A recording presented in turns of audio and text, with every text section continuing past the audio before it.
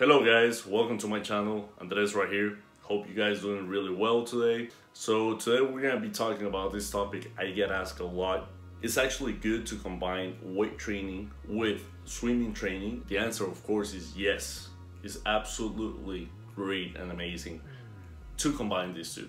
And the reason is because when you do swimming, you're basically doing a lot of aerobic exercise. And when you do the weight training, you're doing anaerobic exercises that are actually gonna give you way more strength.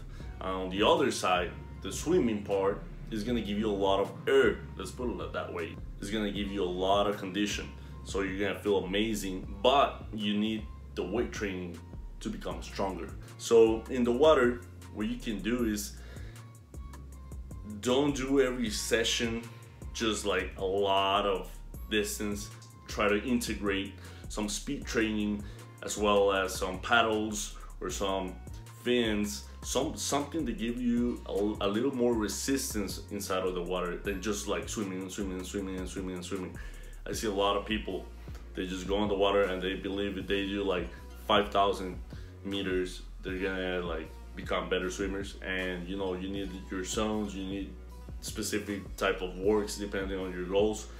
So what I'm trying to tell you guys is, yes, combine the swimming with the weight training.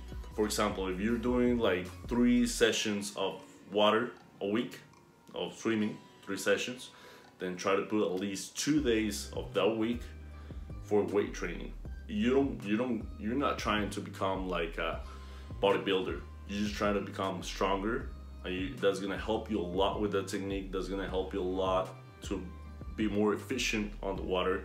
So I recommend you guys to try it out at least like 2 days a week if you're swimming 3 sessions in the water. And in the other hand, if your main goal is not swimming, for example, you're already into the weight training and that's your main goal, but you want to do some cardio and you don't like, well, just to get on the treadmill or start running, you prefer something different, something a little bit more fun maybe for you, it's gonna be swimming.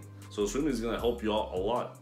And if the pool is on the outside, then you can get like some sun and get a tan, so it's gonna make you good. So for you guys that are not into the swimming already, then try it out. Maybe start with 1 day a week, and that's gonna help you a lot to become in better shape, all in general, because you're gonna get like good conditioning as well as you're gonna get a great physique since you're already on the weight training. And that's all. Try to combine them depending on what is your main goal. If it's the water, like I told you guys, then put some days on the week for the weight training.